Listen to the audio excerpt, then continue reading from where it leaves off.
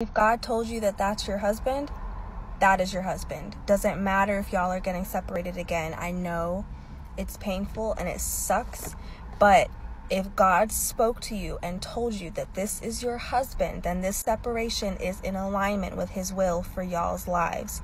Okay? Do not let what it looks like in the flesh discourage you from what God has spoken. There may just... confirmation, that bell just went off. There may very well be things that he still needs to prune you guys of. There may still very well be mindsets, ideals, things that y'all perceive a certain way that he needs to purge you of before he can bring you guys together permanently. Do not let this separation discourage you. Just because God is bringing a lot of his children together in this season does not mean that your season for coming together with the person he has for you will not come. It just means it may not be right now.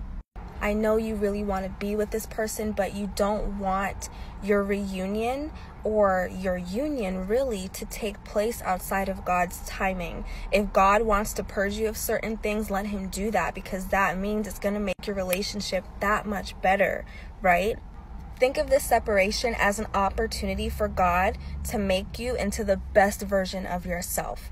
Granted, whenever we come into union with these people, we're not going to be perfect.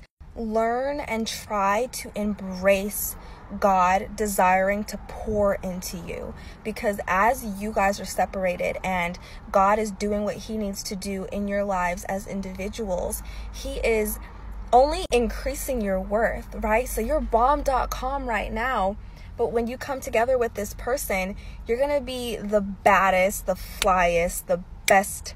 That's not even a word, but you know what I mean. And on top of that, in the meantime, God is going to reveal more to you each about your purpose and what exactly he wants you to do in the meantime, what he wants you to work on in the meantime, what the significance is of him putting you with this person.